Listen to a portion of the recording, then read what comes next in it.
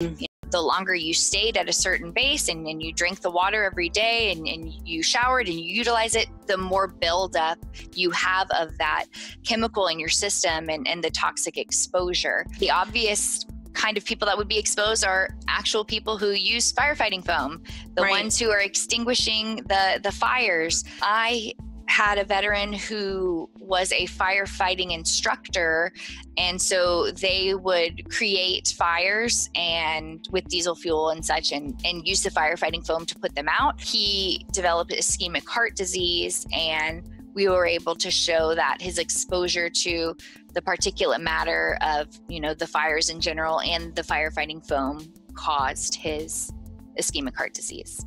This is something very complicated and something that you're not going to get service connected on the first try. It's not presumptive. There's not a ton of research on it yet, but that doesn't mean that, this exposure didn't cause your conditions.